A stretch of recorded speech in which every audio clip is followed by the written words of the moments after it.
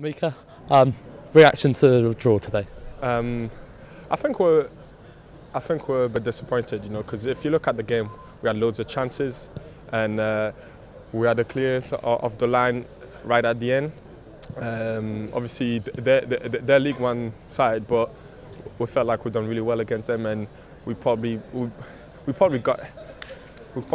have got a win, But, On your personal performance there, you pleased with how you played? Of course, League One opposition, a bit higher than we face week in, week out. Yeah. Obviously, I really enjoyed myself today. Because they try and play, it gives us loads of space when we get the ball back. So it's something that I always enjoy, trying to drop in the pocket or get on the shoulder. And obviously, I got a goal as well. So I'm delighted, really. Yeah, obviously the goal in front of the TV cameras. Do you think you can take that form on into the league now?